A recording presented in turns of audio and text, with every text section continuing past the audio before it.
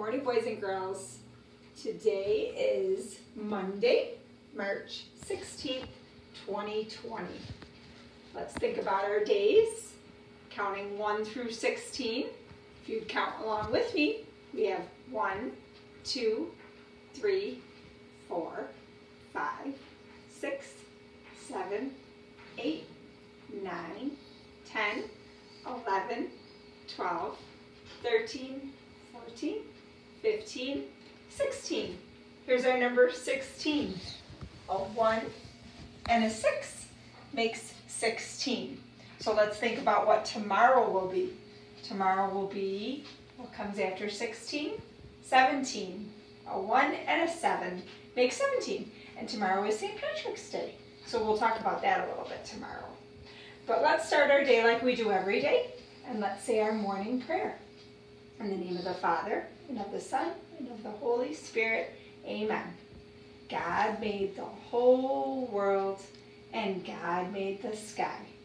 God made the fish and the birds that fly.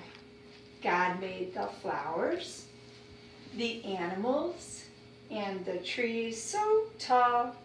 God made everything, great and small. God made all that I can see. God made you, and God made me. Amen. In the name of the Father, and of the Son, and of the Holy Spirit. Amen. Let's say our Pledge of Allegiance. Hand on your heart, please. I pledge allegiance to the flag of the United States of America and to the republic for which it stands, one nation, under God, indivisible, with liberty and justice for all. Good morning, boys and girls. I miss seeing your faces, and I thought maybe today we could read a story about today being the day before St. Patrick's Day. Now, I'm sitting in my kitchen here today. I wonder where you're at. And my son, Patrick, is videotaping me today. So we're going to read this story together. There we are. And that was Patrick. Okay, so the story we're reading today is the night before St. Patrick's Day. That's what today is. The 16th comes before 17th, and March 17th is St. Patrick's Day. And the author, the person that wrote the words, is Natasha Wing, and the illustrator, the person that drew the pictures, is Amy Wummer. Now, on some of the pages, you're going to see that there's a leprechaun on that page. I wonder if you'll be able to find the leprechaun. The night before St. Patrick's Day. Will you be able to find the leprechaun on each page? 'Twas the night before St. Patrick's Day, the day to wear green. Here's the March calendar. All the days are done till the 15th. That was yesterday. Here's today's date, the 16th, and tomorrow, the 17th, is St. Patrick's Day. Can you see the leprechaun? Not a creature was stirring, except Tim and Maureen. There they have all their decorations out. Do you see the leprechaun? Looks like he's on the right page. They decked out the den from ceiling to floor with streamers and rainbows and shamrocks galore. Look at that house. Do you see the leprechaun? I think he might be on the left page.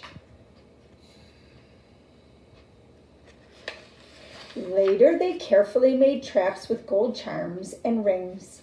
I bet we catch a leprechaun. They love shiny things. For if they caught one, so the legend told, they'd find where he buried his big pot of gold. Here's their plan, how to catch a leprechaun.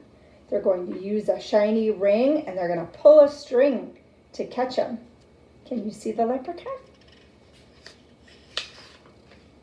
They set all the traps round the room with great care, in hopes a wee Irishman soon would be theirs.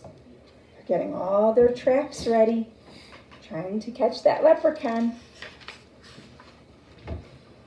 The children then nestled all snug in their beds, while visions of golden coins danced in their heads.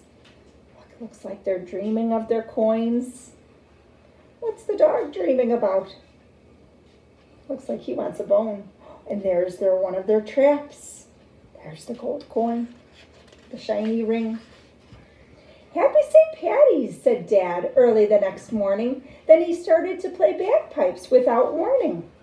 He huffed and he puffed an old Irish song. It looks like they're getting ready to do the jig. Mom dished out green eggs and sang loudly along. I like how even the dog looks like he's singing along. So silly. When from their bedroom there arose such a clatter, the kids ran down the hallway to see what was the matter. And what to their wondering eyes should appear? Can you see the leprechaun? Looks like he's been there.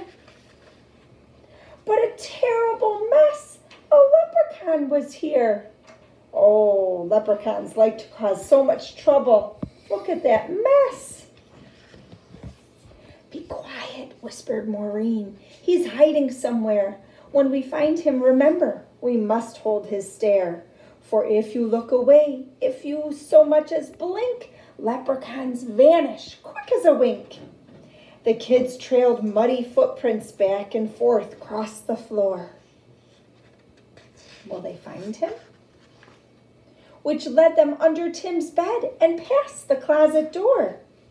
And then inside a trap, they heard someone giggling, a real live leprechaun. They both saw him wiggling. Is he in there? Did they catch one?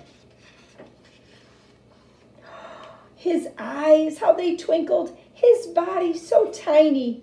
His hand clasped a trinket so golden and shiny. He was dressed in all green from his head to his toes, and he looked like a cobbler wearing fairy-sized clothes. The children approached him, staring straight in his eyes. Tell us where the gold is. Don't be tricky, no lies. I buried it under a rock, smooth and hard. It's marked with an X right in your backyard. Do you think they found the treasure? They have to look for a rock with an X. But when the kids went outside with their shovel and pick, they instantly saw it had been a big trick. Oh my goodness, look at all those rocks with X's on it. Oh, that leprechaun. Happy St. Patrick's Day. Ha ha, I fooled you. It's time to disappear. Happy St. Patty's Day to you, and better luck next year. That was a good story. Okay, boys and girls, tomorrow we're going to do a little activity with our letter S.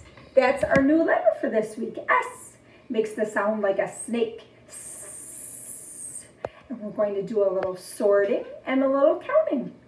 So I look forward to seeing you then. Toodaloo.